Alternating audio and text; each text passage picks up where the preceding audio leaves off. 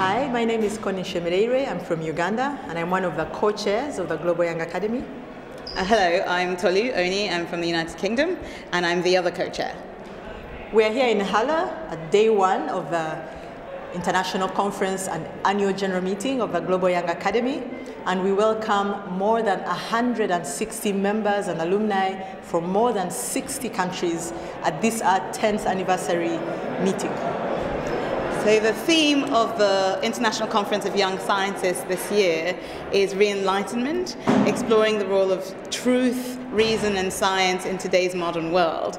We're going to, over the next 2 days, be in panels with guest speakers and interactive sessions, exploring the different places of truth, the role of science and young scientists, and really the limitations of enlightenment and science in today's world. Yeah, and looking back at our own history as the Global Young Academy, but also at the academies worldwide, young and senior, we shall be exploring our evolving role in how we support the trust in science in an increasingly skeptical landscape. So this is day one, but we've spent the last couple of days already in proactive capacity building workshops. Some of our members have had science leadership sessions, training on science advice and science communication.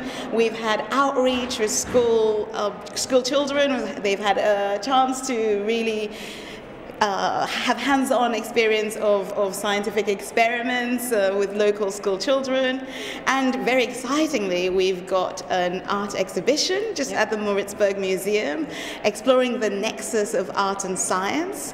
And that is one of really the most exciting new additions to our program. In addition, we also inaugurated 43 new members, right? Yeah, and we've got quite a number of distinguished guests and from the state government, from international partners across the world, and we really look forward to a great week of conferencing and discussing as young scientists together with our guests.